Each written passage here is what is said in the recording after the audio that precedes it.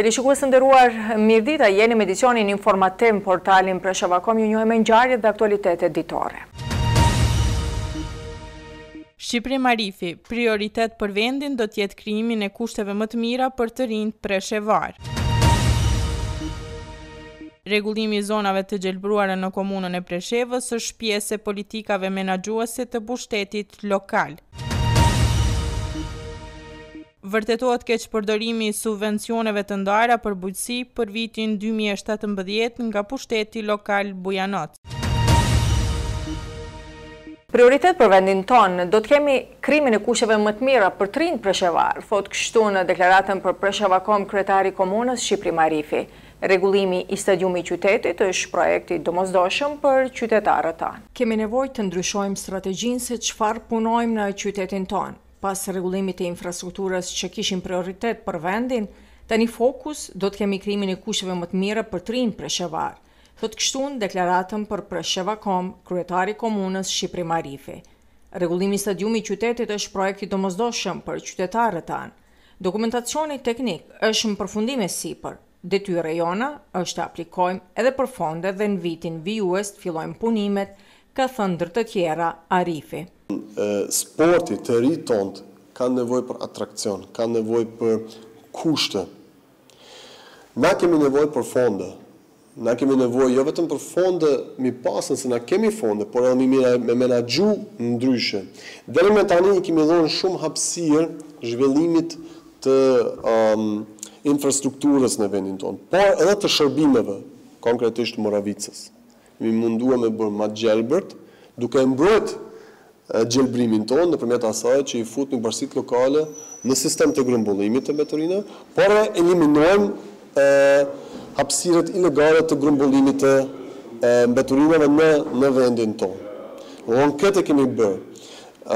Kjo është duke u bërë me vazhdimsi. Ama tash nuk mund të më bërë këtë anë pa ndërprerje, duhet me kalu çash ngadalë në një fazë tjetër që krijojmë edhe kushte çash edhe për të rinjt. Nuk e bëjmë vetëm më pastër, edhe më funksional, por e bëjmë edhe me kushte për të rinjt. Stadiumi është një projekt i cili është një shumë i madh parash, pikë së pari, por është një projekt i cili është i domosdoshëm për vendin tonë, për të rinjt tonë, për futbollin tonë, për sportin tonë, edhe për atraksionet e tona. Në çdo qytet i cili pak ka vlerë kulturore dhe artistike dhe pikpamje më të larta, më perspektive, e ka një stadium.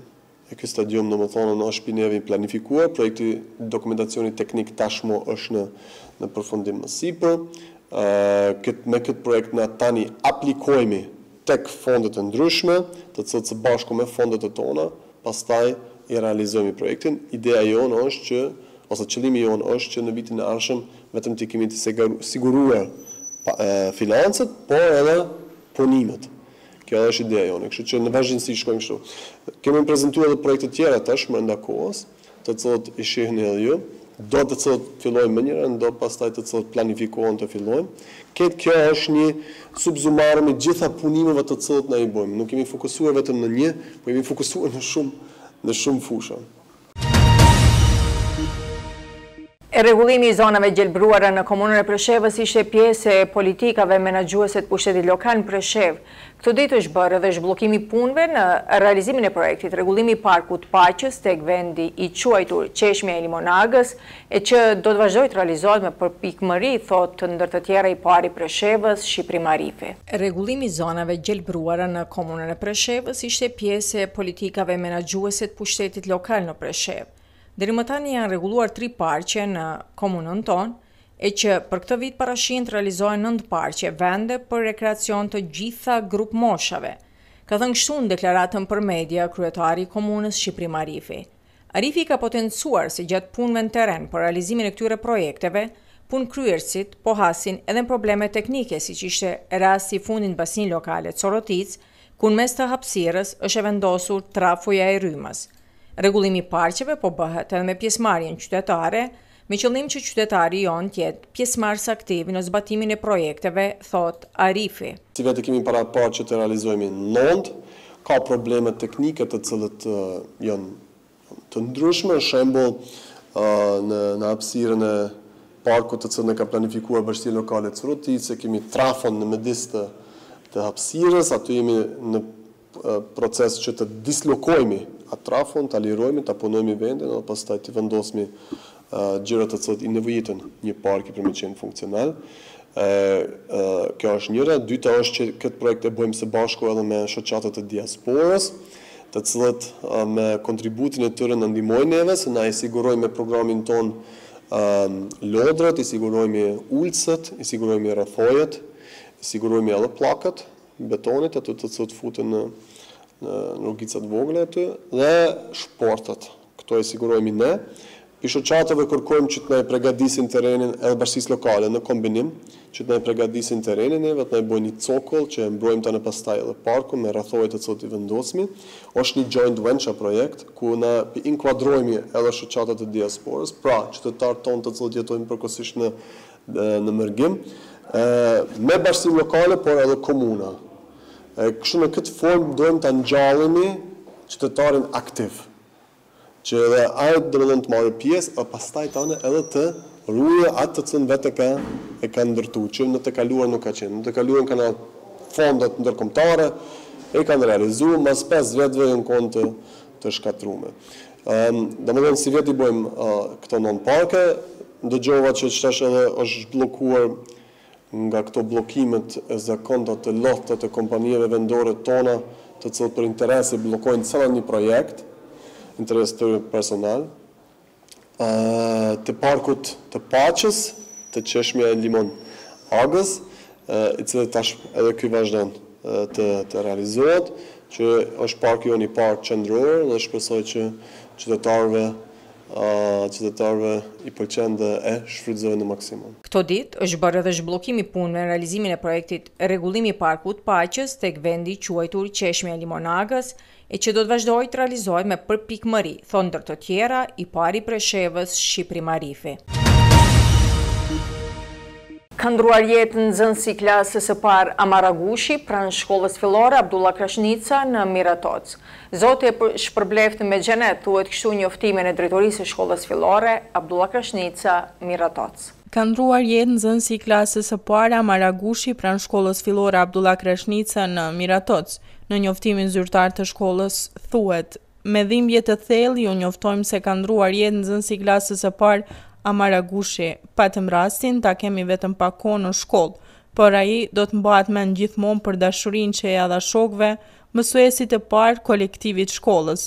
Ne i shprehim ngushëllimet më të sinqerta familjes, duke ngushëlluar gjithashtu edhe veten se amarin e deshti më shumë Zoti, prandaj e mori atë. Zoti e shpërbleft me xhenet, thuhet kështu në njoftimin e drejtorisë së shkollës fillore Abdullah Krashnica në Miratoc.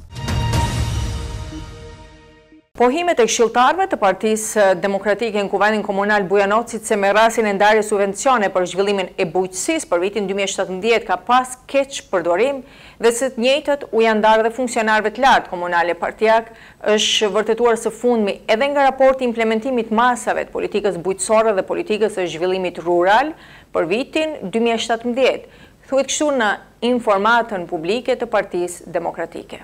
Më datë 14 mars 2018, shefi i grupit këshilltarëve të Partisë Demokratike në Kuvendin Komunal Bujanocit, Hajredin Hyda, ju kishte drejtuar komisionit për ndarjen e mjeteve stimuluese në bujqësinë komunën e Bujanocit për vitin 2017, me një kërkesë për qasjen dokumente të rëndësisë publike, ku ndër të tjera kërkoi numri i përgjithshëm i aplikuesve në konkurs, numri i përgjithshëm i përfituesve, emri dhe mbiemri i përfituesve të mjeteve dhe vend banimi i tyre, emërtimi pajisjeve dhe vlera financiare tyre si dhe cilat janë rezultatet nga implementimi i këtij konkursi.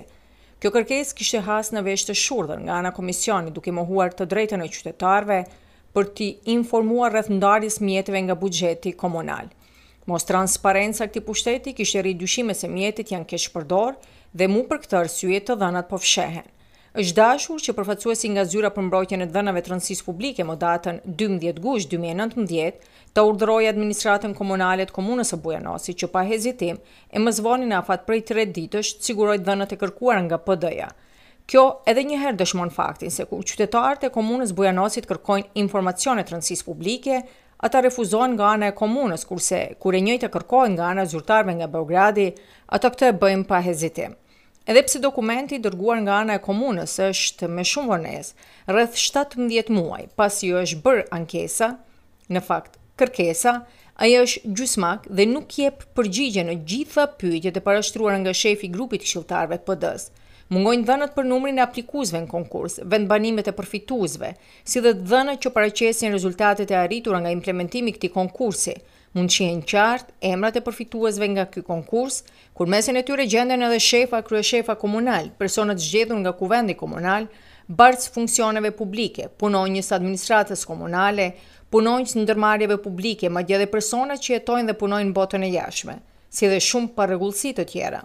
Kjo dhe njëherë ka vërtetuar se mbi 30 milion dinar të ndara për zhvillimin e bujqësisë janë keq përdorur dhe një shumë e madhe e tyre kanë përfunduar edhe në kontot e zyrtarëve komunal. Bujqësia zhvillohet duke i ndihmuar bujqëve, por asesi zyrtarëve të pushtetit. Në fund, po ju paraqesim dokumentet ku Partia Demokratike ka kërkuar informacione për ndarjen e subvencioneve të bujqësisë, vendimin e zyrës për mbrojtjen e dhënave të rëndësisë publike, ku urdhëron komunën e Bujanocit që të sigurojë informacione në fjalë, kurse emrat e përfituesve në mesin e tyre zyrtarëve komunal kësaj radhe do t'i kursejmë, por nëse është nevoja edhe do t'i publikojmë. Thuhet kështu në informatën e shërbimit për informim të Partisë Demokratike. 29 vjet histori me vetëm një kryetar në parti, ka shkruar kështu në jetën e tij social Facebook kryetari i Degës së Alternativës për Ndryshim Bujanoc, Arbër Pajaziti. Pajaziti këto komente i bëri me rastin e 29 vjetorit themelimit të Partisë për Veprim Demokratik. 29 vjet histori me vetëm një kryetar në parti. Ka shkruar kështu në jetën e tij social Facebook kryetari i Degës së Alternativës për Ndryshim në Bujanoc, Arbër Pajaziti. Pajaziti këto komente ka bërë me rastin e 29 vjetorit themelimit të Partisë për Veprim Demokratik. E ka vlerësuar se drejtimi i Partisë për Veprim Demokratik 29 vite nga i njëjti kryetar është diktaturë e jo demokraci, shkruan kështu në rrjetin e tij social Facebook Arbër Pajaziti. Periudha tropikale me temperatura jashtëzakonisht larta gjatë ditës dhe natës priten në gjitha pjesët e Serbisë edhe në 10 ditë e ardhshëm, gjithsesi deri në fund gushtit. Deri në fund muajit do të mbajë moti nxehtë me temperatura nga 30 deri në 35 gradë Celsius, thuhet kështu në njoftimin e fundit të Qendrës Republikane Hidrometeorologjike. Nuk duhet pritur ndonjë freskim në 10 ditët e ardhshme, madje as në formën e temperaturave më të ulta, por sipas gjitha gjasave as shi. Sipas dhënave rajoni jon deri më 4 shtator do të jetë në valën tropikale.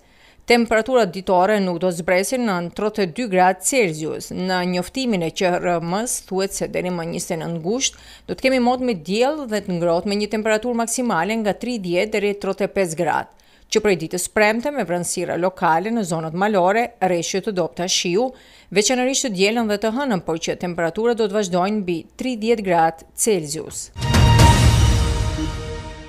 Të nderuar teleshikues, ishte kjo e tëra se përket edicionit informativ. Ju falenderojmë për vëmendjen. Bashkë miru takofshim.